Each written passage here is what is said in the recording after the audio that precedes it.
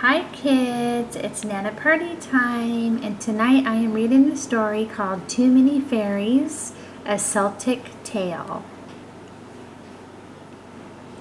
There was once an old woman who hated housework. Wash the dishes, sweep the floor, make the bed, do the knitting. One day she began to grumble. Work, work, work. How I hate it, how I hate it, how I hate it. No sooner were these words out of her mouth than there came a knocking. Your luck has come. Open the door. Let me in and you'll work no more. The little old woman opened the door and in rushed a little fairy. And there's a little fairy right there.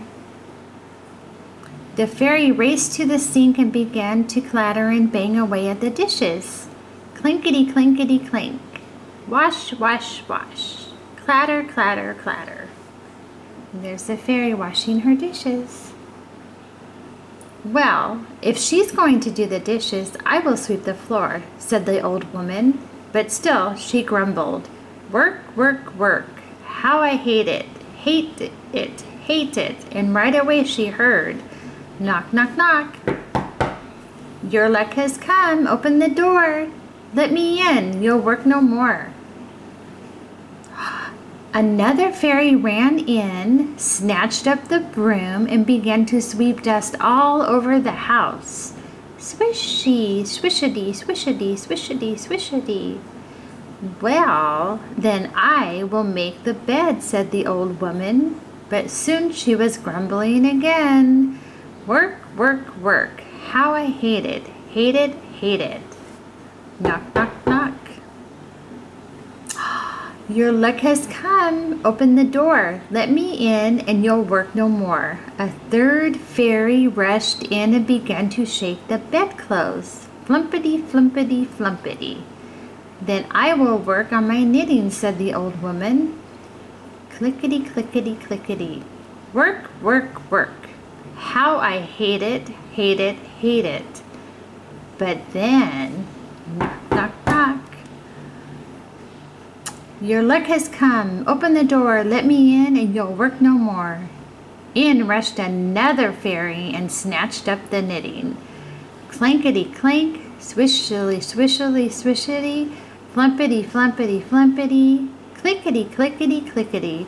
The old woman was surrounded by rackety fairies. These fairies are driving me crazy, she yelled. Fairies, stop! And suddenly they stopped. The house was quiet, the bed was made, the floor was swept, the dishes were done, the knitting was finished. Thank you, fairies. But before the old woman could finish thanking them, the fairies began to tear everything apart.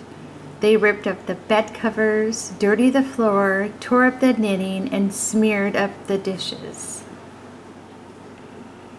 Then they began all over again.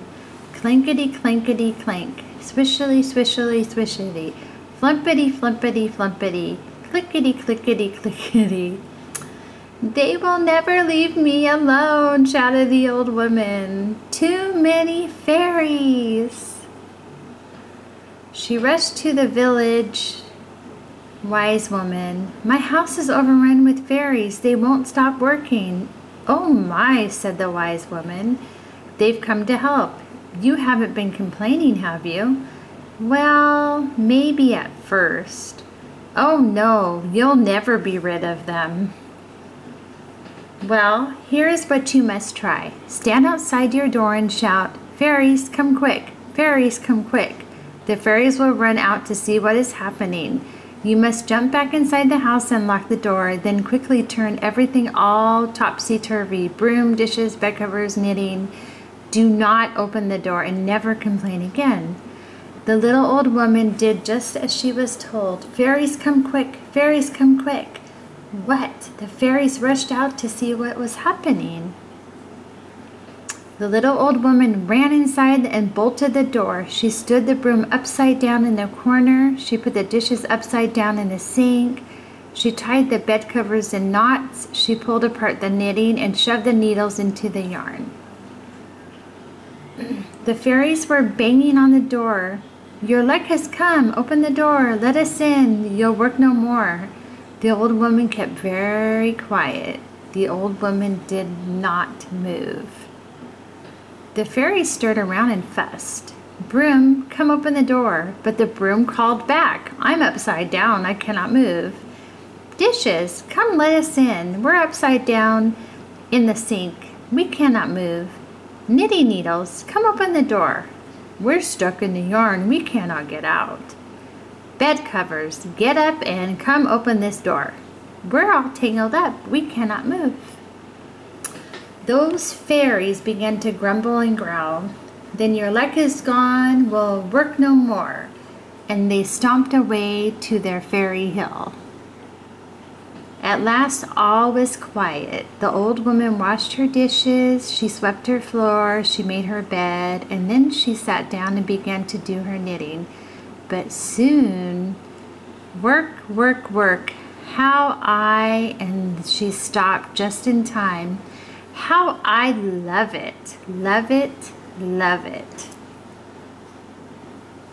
And that's the end of the story. If you like that story, like the video, make a comment and let me know that you loved it. And also, again, if there's something that you'd like me to read, make a comment about the book that you want me to read and I will try to find it.